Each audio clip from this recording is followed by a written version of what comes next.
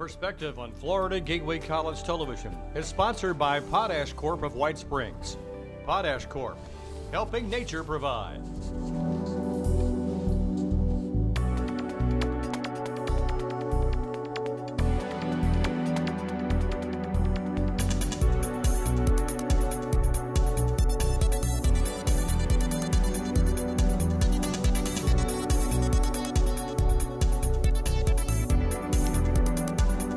Hello everyone and welcome to Perspective. This is a public affairs presentation of Florida Gateway College. My name is Mike McKee and my guest on the program, as you can see, represent the Park Service. We have Andrea Thomas, who is a Park Service specialist, and Kim Rivers, a park ranger. They represent Stephen Foster Folk Cultural Center up in White Springs. And if you know Stephen Foster, you know it must be close to the Folk Festival, which is happening this weekend up in White Springs. We're going to talk all you want to know about the Stephen Foster Folk Center and the Folk Festival this weekend. We'll do that when we come back. Don't go away.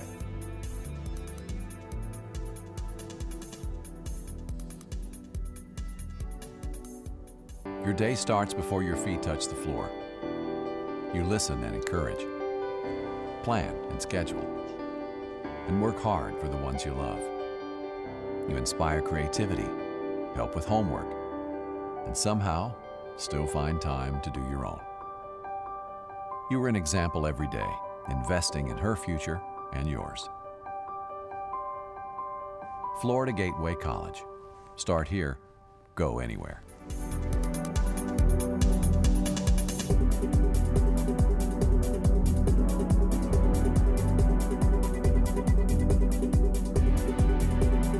Welcome back to Perspective here on Florida Gateway College Television. The 64th Annual Florida Folk Festival is this weekend in White Springs. To talk about the Folk Festival, and my goodness, there is plenty to do up in White Springs this weekend, is Andrea Thomas, who is a Park Service specialist at the Stephen Foster Folk Culture Center, and Kim Rivers, former storyteller. Now she's a park ranger with the Park Service, and first time on the program. Welcome to both of you. Thank you. First of all, for those who are new, and I know the boss, my new boss, who's the president of this college, has never been to the Florida Folk Festival.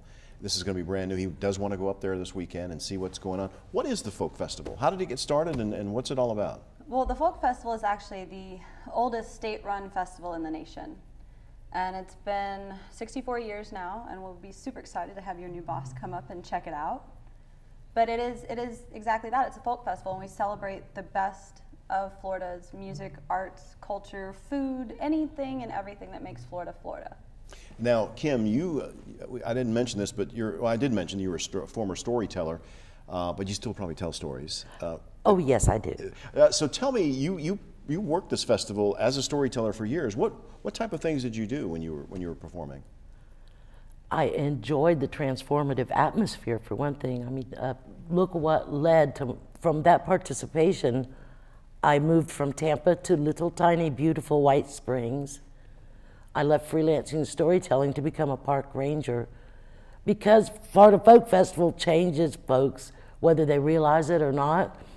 So in my participation there, I would have beautiful days. I'd have one 30-minute set, and the rest of the day I would enjoy the community that's there.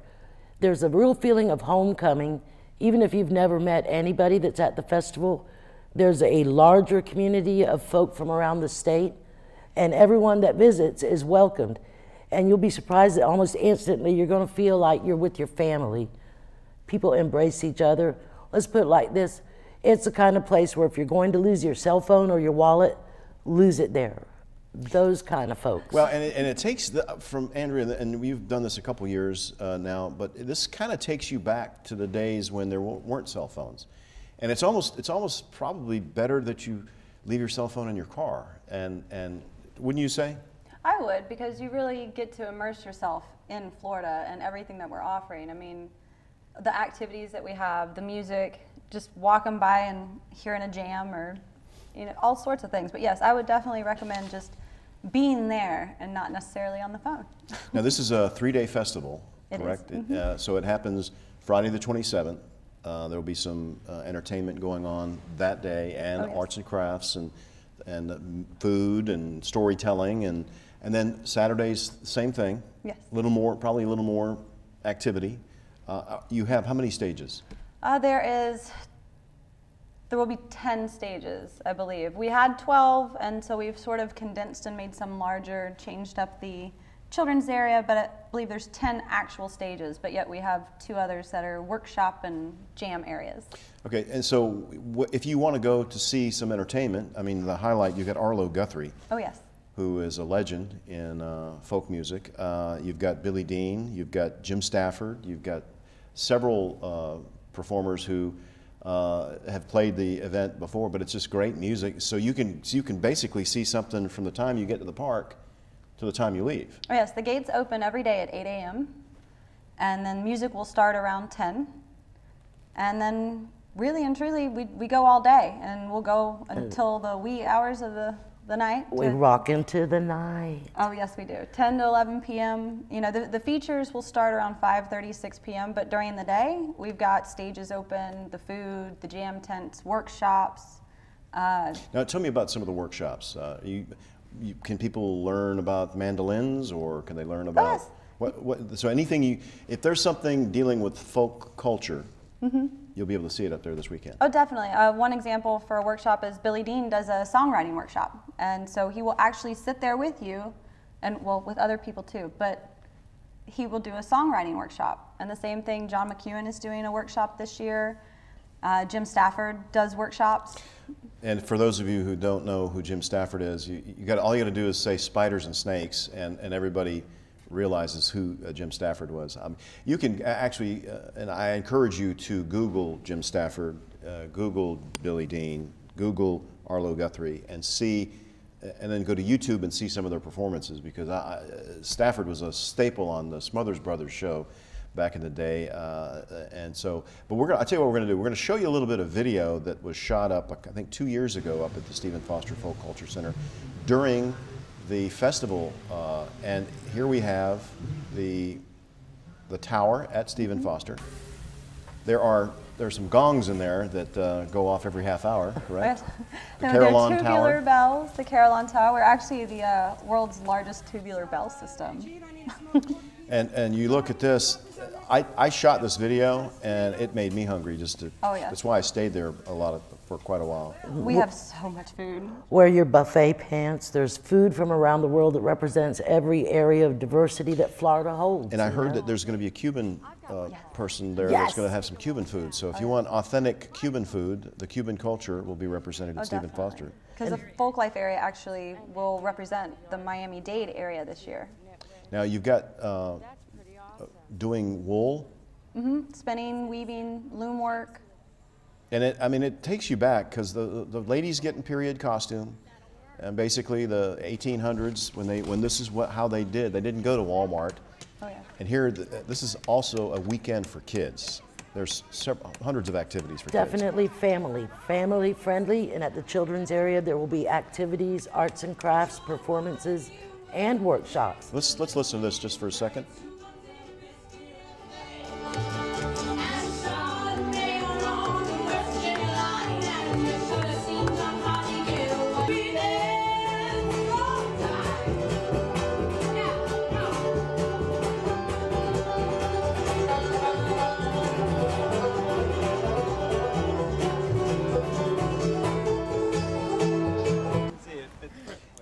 Also, demonstrations going on in the park. This gentleman is making a log cabin by himself.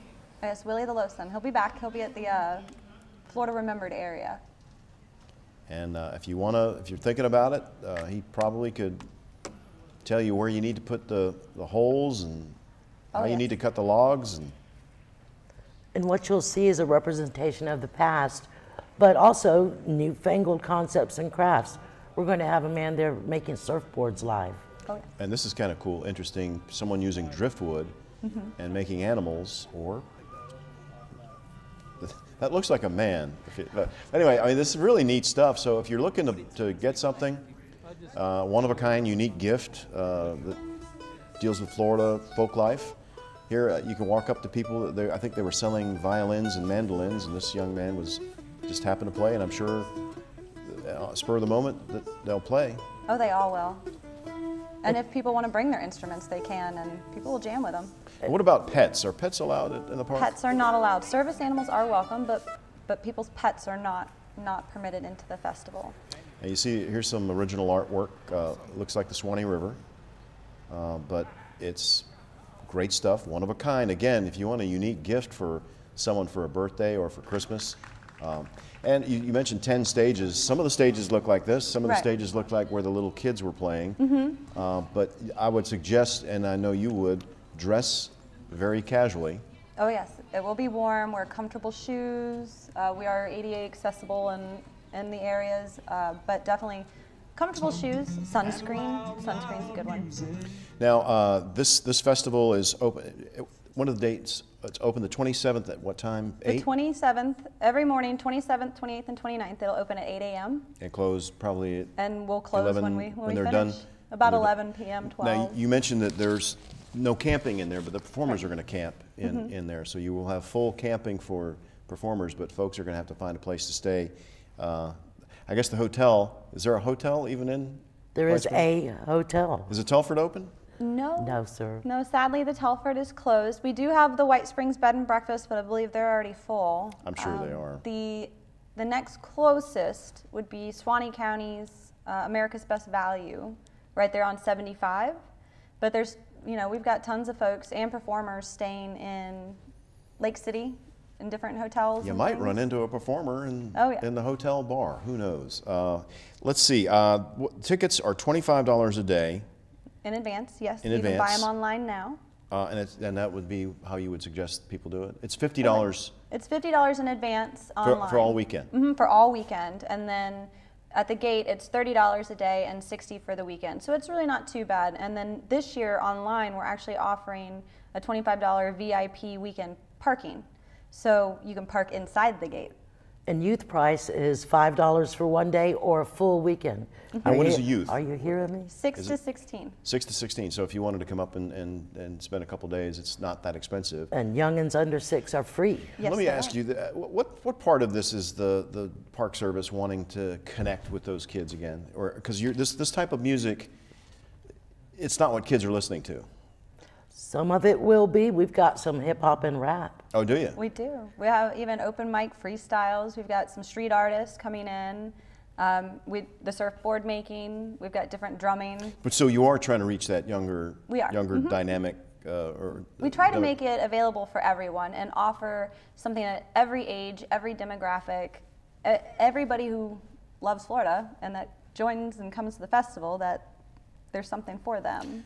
Well, I tell you what. I think we've got some video for those of you who have never heard of it. I can't believe you had never heard of Arlo Guthrie. But we got some video on it to show you who Arlo Guthrie is. Let's roll that tape. Dealing card games with the old man and the club card. Penny a point, ain't no one keeping score. Pass the paper bag that holds the bottle. Feel the wheels rumbling beneath the floor.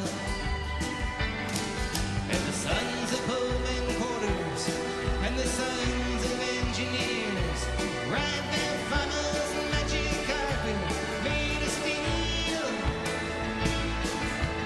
Mothers with their babes asleep, rocking to the gentle beat, and the rhythm of the rail is all they feel. If you know us, help us out. Good morning, America, how are you? Say, don't you know me? I'm your native son. I'm the train that called the city of New Orleans. I'll be gone 500 miles when the day is done. And obviously, if you don't know the city of New Orleans, that's one of his biggest hits back in the day. So Arlo Guthrie will be there on Sunday Saturday night? night. Saturday night. Saturday night, and he'll be the last performer of the evening on Saturday night. Now, for those of you who are familiar with country music, Billy Dean is another performer who will be at the Florida Folk Festival. Actually, shot some video of him doing one of his little talks with some folks. But Billy Dean is from the town of Quincy in the Panhandle, and let's listen to a little bit of what Billy Dean has to offer. I hope that in time you will find what you long for. Love that's written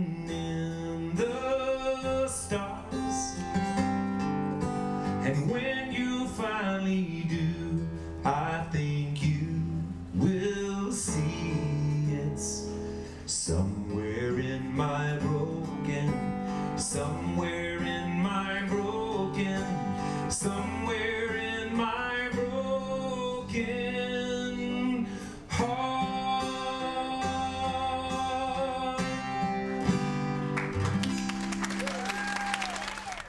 I shot that video, but that was so cool because you're walking around the park, you're taking video, and you're looking around, and all of a sudden you walk up on Billy Dean telling everybody how he wrote Broken Heart, and then you're hearing it. You're hearing how everything happened, and it's really a unique experience. I don't think, again, this is a unique experience for anyone to actually come up and watch that. It truly is, and the fact that they independently will work with people too in their workshops and during their performances, they will actually talk to people and yeah, it's not like you got to have a VIP pass Right. to get back and see these people. They're very accessible. I mean, you don't want to make you don't want to stalk one of these performers, but we ask you not to. yeah, please don't stalk them, but do talk to them yes. but be mindful of their time and what they're having to do. So, and the last but not least is Jim Stafford. Again, I encourage everyone to, if you've never heard of these folks, Google them. Look at them on YouTube. They're all on YouTube, and you can see them and their performances so you have a better understanding of who you're going to see this weekend at the Stephen Foster Folk Culture Center in White Springs, Florida. Let's look at a little bit of Jim Stafford. And I want to do a song for you, friends, that's kind of fun to do. And this song names cities and states, places all over. And every time I name a place you've been, I'd like for you just to holler out, and we're going to see where all of our travelers are sitting. Want to try it? Here we go. I've been everywhere, boy, I said I've been everywhere. I've traveled the deserts bare, and I breathed that mountain air. I've traveled, I've had my share, I said I've been everywhere. I've been to Reno, Chicago, Fargo, Minnesota, Buffalo, Toronto, Winslow, Sarasota, Wichita, Tulsa, Ottawa, Oklahoma, Bangor, Maine, Baltimore, Galveston, Amarillo, Asheville, Nashville, Beatonville, Waterville, Boston, Charleston, Dayton, and Andalusia. I've been to Springfield, Missouri.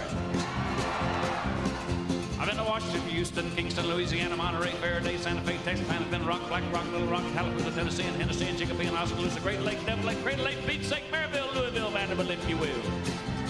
I've been to Harrison, Arkansas. Woo. I've been to Pasco, Greenfield, Bakersfield, Shreveport, Hackensack, Cadillac, Comeback, Davenport, Idaho, Jellicoe, Pickcore, Argentina, Pitcairn, Pasadena, Catalina, Swatomena, Pittsburgh, Parksburg, Galesburg, Colorado, Elksburg, Rexburg, Vicksburg, and El Dorado. I've been to Blue Eye. Here we go. I've been up a hill, down a hill, around the bend, through the middle, and a tree, and on and in, down track and on back, and in the mountains, and the valleys, and the coast, by some mountains, in the ocean, by the water, place or two I should not. Or you can stop and stare and ask if there's anywhere I haven't been. And I'll have to say, my friend, that I've been every. It don't sound like much, but it was the dickens to learn. Oh, yeah!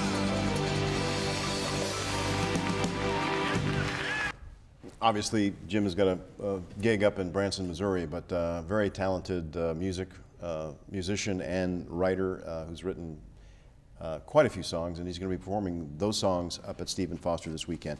If there's something that you can tell someone who's never been to the festival, what would it be? What would be your thing for them to... Come once, get hooked, come back, and you'll find that, like others, it becomes a tradition. Well, it's Memorial Day not weekend. to be It's missed. Memorial Day weekend, so you have time to recover on Monday, if you know, because it's a unique experience for the weekend, and to go up there and then on Monday be able to take the day off and kind of recoup and then go back to work on Tuesday. Get What about away you? from that passive entertainment. You know, get out, get involved, make a friend. Well, and Do it live. if you've never been to the park, I know. If you didn't grow up here, you didn't take a field trip in elementary school to Stephen Foster Folk Culture Center. So if you never went and you never experienced it, if you didn't go up during the Christmas time with the lights up there, or the tractor show that's there every year, the genie contest, or any of the stuff that happens during the year, or the quilt show, and there's so much stuff that happens up there, but you need to go up and see it once because it really is a tribute to Stephen Foster. It is, and me as a transplant coming in, all the different events just blew me away. But Folk Festival has been one of those that has come really close to the heart because it is like a giant family. And even like Jim Stafford started coming a couple years ago, And he loves it so much he keeps coming back, and he has become one of the family. But that's how it is. We are the hidden gem, and we treat you like family when you come in. Well, and again, White Springs is a neat place to go anyway. Love it. It reminds me of Mayberry, the smallness of it. It's right on the Swanee River, so you get to see the Swanee River if you've never been to the high cliffs of the Swanee River. You know, some places down south are lower Swanee. Here, you get to see the Spring House and all that stuff that's at Stephen Foster. Again, it's $50 for the weekend. It is $25 a day if you want to come up. In advance? Do this in advance. If you're going to come up this weekend and go, it's going to be a little more expensive. So I suggest you go online and order your tickets. Again, if you'd like more information about the Stephen Foster Folk Culture Center or the festival, it is happening this weekend.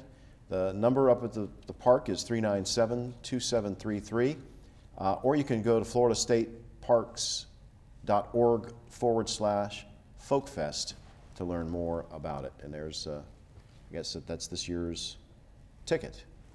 Yes, you can buy your tickets right there. All right. Ladies, thank you for being on the program, and I look forward to seeing you up at White Springs, and hope to see you at White Springs and supporting this Florida Folk Festival, the 64th annual Florida Folk Festival in White Springs. Till next time, I'm Mike McKee. So long.